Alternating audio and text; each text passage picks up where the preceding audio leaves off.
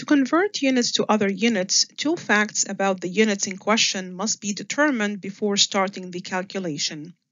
First, look up the conversion factor. In the first problem, 90 kilometers are converted to meters. One conversion relation that is true is 1 meter equals 1/1000th of a kilometer. For converting the units using this method, it's best to avoid using conversion factors in decimal or fraction forms, such as 0.001. Instead, look up the conversion relation with only whole numbers. For this problem, 1 kilometer equals 1,000 meters is the conversion relation to be used. 1,000 is the conversion factor. The second piece of information needed to set up the calculation is to decide if the problem calls for changing large to smaller units or small to larger units. For conversion direction, large to smaller, multiply the given unit quantity times the conversion factor. For the opposite direction, small to larger, divide by the conversion factor. Let's get back to the first problem. The conversion factor is 1,000 and the direction of unit conversion is from large to smaller. Note that we were able to decide the direction of the conversion by analyzing the conversion relation. If each 1,000 meters grouped together makes 1 kilometer, then a kilometer must be larger than a meter. Therefore, the conversion direction in this problem is from large to smaller. For the calculation, multiply 90, which is the initial quantity, times 1,000. The answer is 90,000 meters. In other words, 90 kilometers are equivalent to 90,000 meters. Let's read the second problem.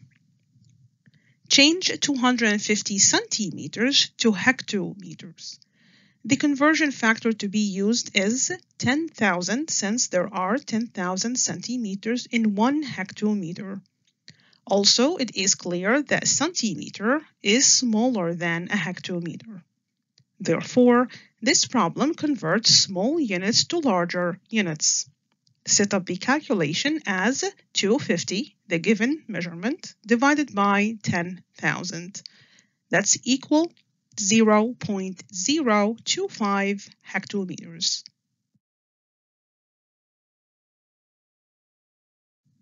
Next problem follows the same steps. There are 10,000 millimeters in each decameter. Since the problem asks to change millimeters to decameters, then divide 3,500 millimeters by 10,000. There are 0.35 decameters in 3,500 millimeters. Finally, to change 10 decameters to decimeters, multiply 10 times the conversion factor 100. The answer is 1,000 decimeters.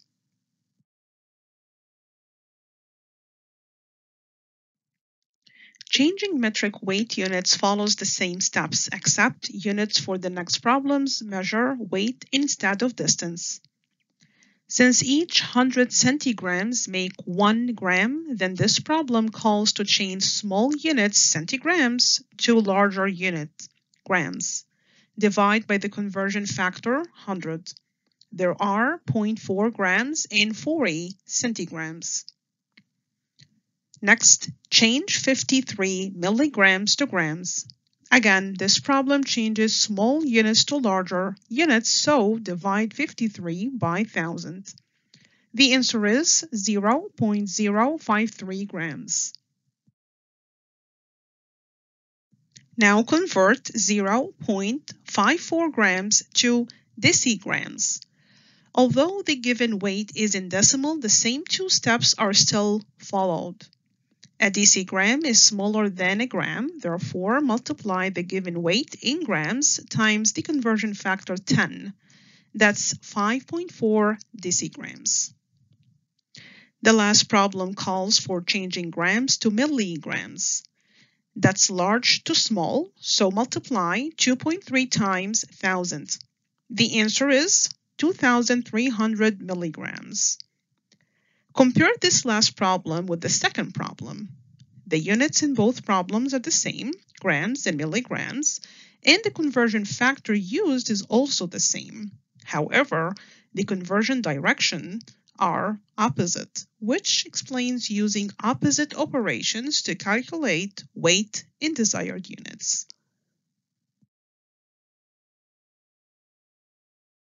The following problems convert units of capacity or volume. Note the volume metric system has two measurement unit systems, a system based on cubic meters and another based on liters. In the first problem, cubic meters are to be converted to liters, so a conversion relation is needed to connect both systems. One of those relations is 1 cubic decimeter equivalent to 1 liter. Since 1 cubic meter has 1,000 cubic decimeters, then it is concluded that each cubic meter contains 1,000 liters, which is the needed conversion factor. Obviously, a cubic meter is larger than a liter. Therefore, multiply the given volume times 1,000. The answer is 35,000 liters. Another relation that connects both metric systems is 1 cubic centimeter equals 1 milliliter. So 450 cubic centimeters is the same volume as 450 milliliters. In this problem, again, 1 cubic meter has 1,000 cubic decimeters. So to convert 19.74 cubic meters to cubic decimeters, multiply the volume times 1,000. The answer is 19,740 cubic decimeters. Last problem in this set asks to convert cubic centimeters to cubic decimeters. Since there are 1,000 cubic centimeters in a single cubic decimeter, then divide the volume 926 by the conversion factor 1,000. The answer is 0.926 cubic decimeter.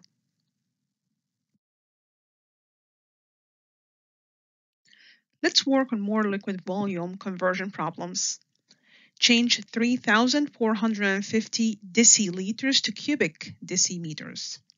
1 cubic decimeter is equivalent to 10 deciliters. So divide the given volume by 10 since a cubic decimeter is larger than a deciliter. The answer is 345 cubic decimeters. For the next one, bring in the conversion relation for hectoliters and deciliters. Multiply the volume times 1,000. 124.3 hectoliters contain 124,300 deciliters. For this one, multiply the given liter volume times 1,000 to convert it to cubic centimeters. The answer is 9,000 cubic centimeters. Finally, since 1 liter is the same volume as 1 cubic decimeter, then 32.5 liters is equivalent to the same number in cubic decimeters.